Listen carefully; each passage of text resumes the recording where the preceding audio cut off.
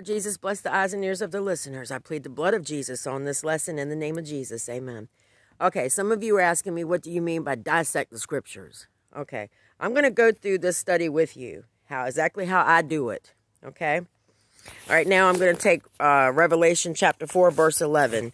This is what God showed me to do. This is dissecting the scripture. Okay.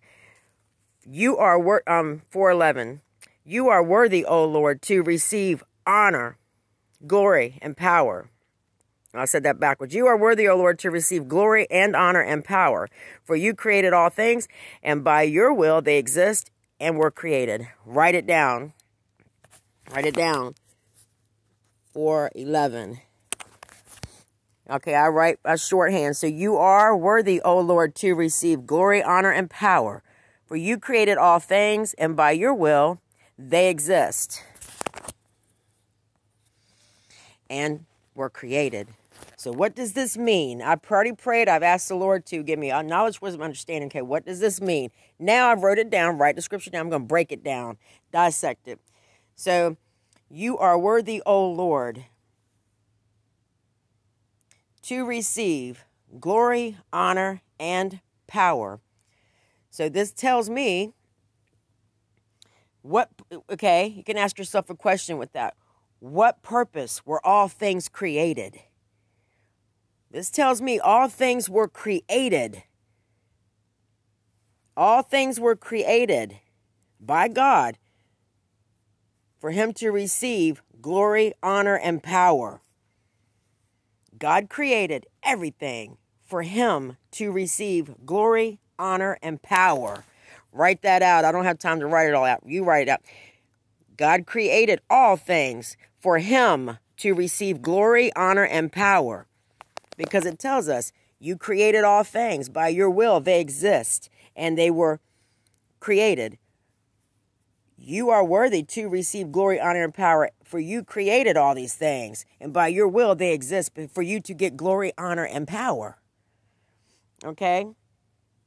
So then you can take that and write down 3 things in which God is worthy to receive. What's he worthy to receive? He's worthy to receive glory, honor, and power. So to me, sin is an inward spiritual attitude of rebellion towards God.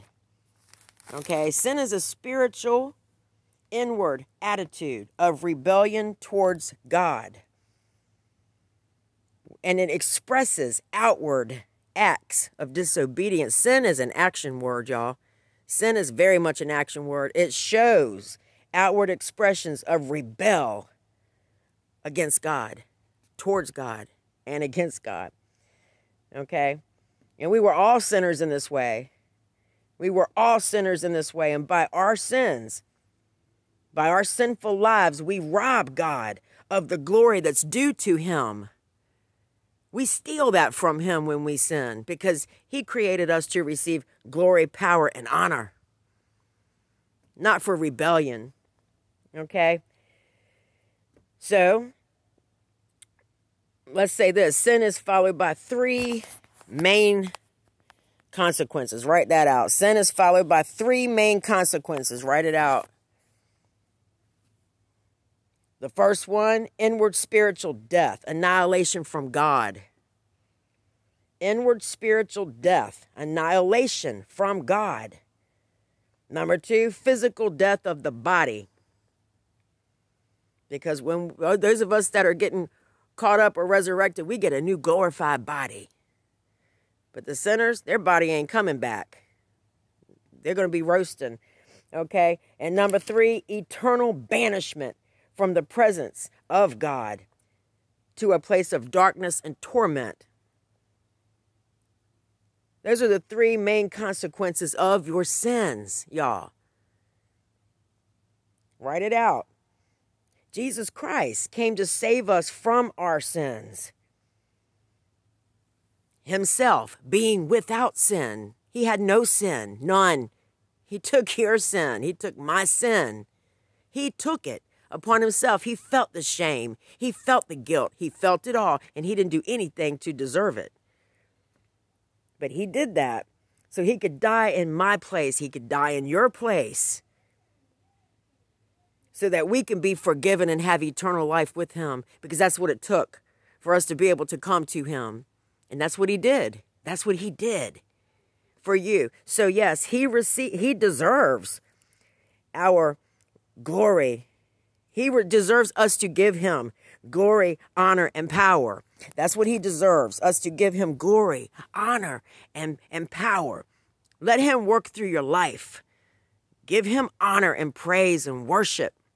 Give it to him. He deserves it. Be obedient to his word. He deserves it. He deserves that, y'all. Don't you know that? He deserves that.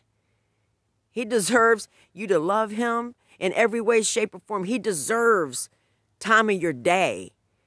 He deserves time of your day, somewhere in your busy day. He deserves some time in there. Time for you to pray to him. Time for you to study his word. Break the scripture apart. Dissect it. Know what it means. Listen for the voice of God to explain it to you. Listen for God. I know we come to God with a lot of prayer requests, and none of us really, not many of us, let me say, don't take time to quiet ourselves and listen for what he's trying to tell us.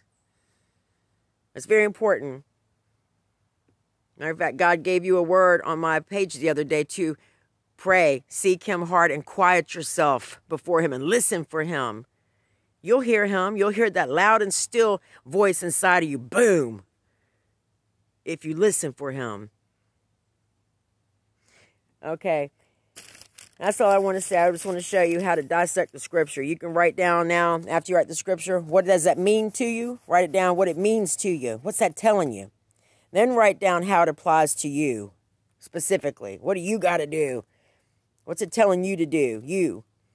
Then write down things you need to change in your life to make your life line up with the scripture.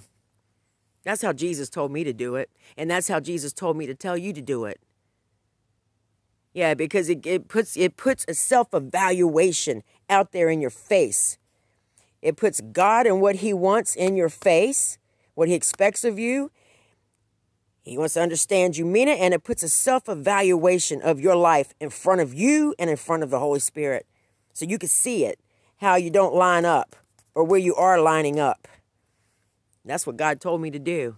And that's what God told me to teach to you. So that's what I'm going to teach you. All right, so go do them self-evaluations. All right, I'm not sure what it's going to do here where I live. I don't know if we're going to get a blizzard tonight or what. So I'm not sure about the Zoom. I might wait another couple days to go back to Zoom. Not sure.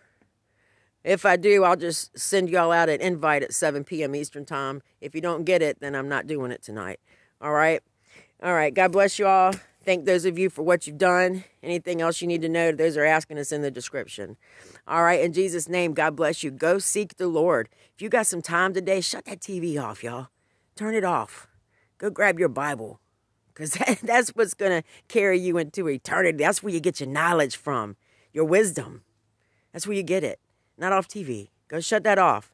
Go spend some time with the Lord. In Jesus' name, amen.